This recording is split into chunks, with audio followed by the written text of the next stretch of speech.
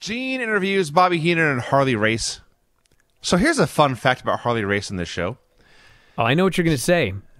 He was 1 month short of his 45th birthday. He was 44 years old. He was younger than you and me. Actually, he's younger than you. I am also 1 month short of my 45th birthday. Really? So within like a week or two. Wow. We are this. I am now the same age as Harley was on this show.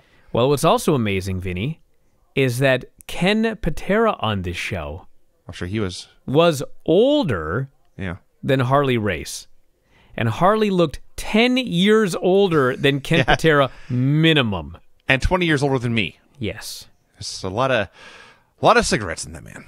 So they cut a short little promo, and they promised again that Hulk will bow and kiss the feet of the King Harley Race. Gene is very skeptical that we'll ever see Hogan bow. So Gene interviews Hulk. Hulk says Hulkamania will never die. Harley Race is the only thing in his way between WrestleMania and the world title. There's another mention. He only bows to one man, and that big dude walks on water. All the Weasel's horses, all the Weasel's men will never put the king back together again. So it's Hulk Hogan versus Harley Race. Dude, this Harley Race, as noted, 44 years old. And he's hard 44 years. Well outside his prime. But god damn, did they have a fun, good wrestling match. It's funny, because Race was the NWA champion for many, many years over and over again. But you put him in here. You put him in this wacky king gimmick, which a lot of people would not have been able to make work. He made it work. You put him in there with Hogan, and he's bumping and selling his ass off like crazy. He fit in perfectly. He may as well have been in the World Wrestling Federation for all those years. It would have been just as successful. He did a lot of wacky overselling. Yes. He moved so slow. Yes. Although when he got the heat, he kind of did turn it up. The best part of this match, Harley jumps him at the bell. Hogan doesn't sell it. The story is that Hogan is furious after what happened in the last Saturday Night's main event. So he's on fire. And he's beating this guy all over the place, and Harley's bumping all over. And Hogan's music is playing the whole time. Real American is playing as he's ping-ponging King Harley Race all over the ring. He hits a series of clotheslines. He clotheslines him over the top rope. Harley bumps onto this unbreakable Japanese table. Hogan's choking him with his wrist tape. He's doing all of this. Jesse's going crazy. And finally, Bobby Heenan tries to interfere. Race clonks Hulk from behind, and he gets the heat. And you know, Hogan is just the greatest babyface in this era. Yes. Harley's just a great bad guy. And then they end up outside.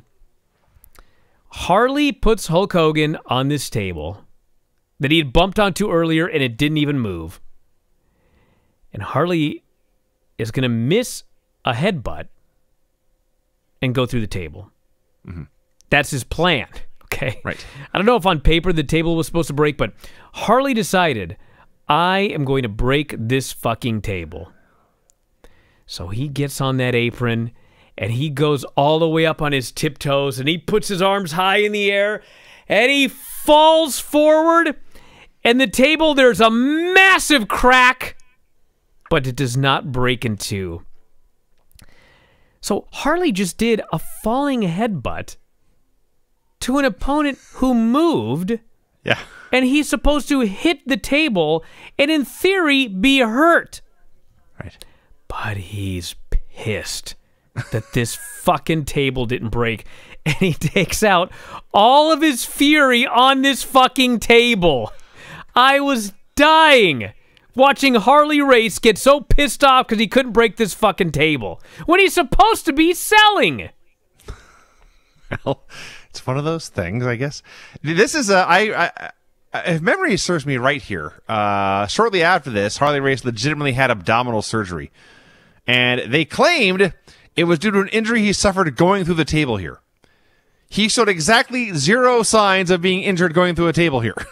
He may have been rejuvenated going through a table here. So, the other great part of this match is somewhere along the way, Vince refers to Race's manager as Bobby the Heenan Weasel. No? All right. So, yeah. The other thing about this is we have watched all these Saturday Night's Main Event up to this point. We've talked about how there's an evolution of Hulk Hogan that's been going on as he went from a happier Stan Hansen ripoff to a total cartoon character. And there's a gradual transition going on there. And I thought it had changed as of this era. I thought he was going to be Hulk Hogan from here on out. But no, now his title has been taken away from him. He's pissed. He's super aggressive. He's cheating like crazy. He never followed the rules to the letter. He was always a little rough around the edges, but he's like hardcore Hogan here, just destroying Harley Race, choking him like crazy, going for the eyes, raking the back. He is angry Hulk Hogan. And it occurred to me that even though on the big picture level, it was always Hulkamania Hulk Hogan, but you can see to small degrees, Hulk saw the need to present a different version of himself. He was not the same Hulk Hogan for 5 years in a row. It didn't change as drastically as someone like Chris Jericho has done, but he made little modifications to his character. So it was always something a little bit new, something always a little bit fresh. He was very, very good at this pro wrestling thing, Hulk Hogan was. Well, you also have to remember that Hulk Hogan when Hulk Hogan debuted in wrestling, like that was the prime of Harley Race. And Harley Race had been in the business for 27 years when Hulk Hogan debuted. So there probably was something in Hogan that was like, fuck, I'm wrestling on national television on Saturday Night's Main Event, Harley Race. And he went in there and he worked his ass off with this guy. That's also true. So they do the obvious finish. Harley tries the diving headbutt. Hulk kicks out at 2. Hulk's up, hits a bunch of moves, and the leg drop and wins.